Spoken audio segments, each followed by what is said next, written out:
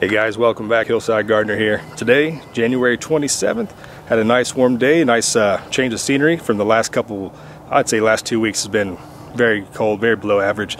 So today, what we got hit for us, do a little compost action, add a little soil amendment to the pile here, show you what's going on. Most people will wait until right at springtime, and they're gonna go out and they're gonna buy bags of compost or bags of soil, and they're gonna wanna add that, right before they plant, which is fine if that's what you want to do.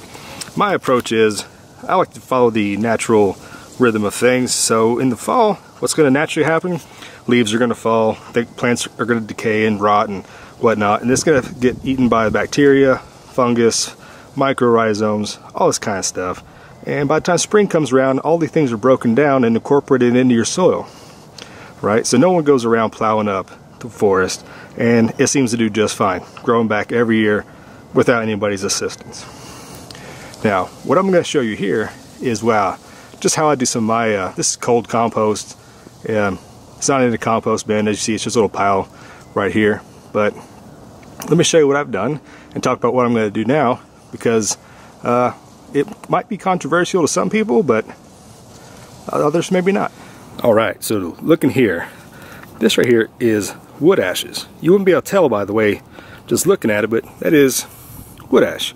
However, this has been piled outside and has been rained on and frozen, thawed, and incorporated with a little bit of the native soil. There's a big rock right there, you don't want that in there, but wood ashes, another rock. Anyways, a lot of people will say don't add wood ashes to your garden, and to some extent that's true. You don't want to put fresh wood ashes pretty much on anything. You can see some of the nice charcoal pieces there, and I agree with that. However, I always add about 2 or 3 buckets full every year of wood ashes to my compost, but I do that in the winter time like today.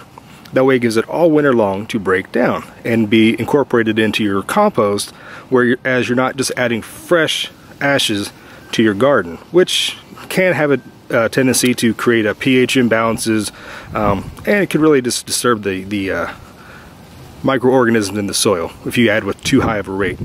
So what I like to do is this. Now, looking at the compost pile so far, this is all gathered leaves, and this is, I'm saying, it's about knee high. This is almost 2.5, 3 feet tall, probably 6 feet wide, and that's very thick. It's soaking wet here. But on top, I've been continuously adding more and more food scraps like this. What I did is I got 3 5-gallon buckets, so do your math, that's 15 gallons fresh horse manure. And you can still see, like right here, and it's not broken down at all. Still pretty fresh. And the reason why that's okay is, like I said, this is January. So adding it on now actually adds a lot of green material when there's not a lot of green material around for your compost. When it does start warming up in the spring, it's going to heat up faster and help break down all the leaves which are underneath. And what we're going to do now is I'm going to add some of the wood ashes on top, and we're going to spread those around, and then over time, with the rain, snow, etc., the ashes are going to work themselves down into the compost pile, which will actually add a benefit to the soil and the structure of your compost whenever it's finished. And now we are back once again, and you can see with my fork here, the wood ashes here on top are nice and crumbly, broken down. That manure there is frozen solid like a brick there. But there you go. So all I'm going to do now is just lightly kind of do one of these things, just kind of spread it around,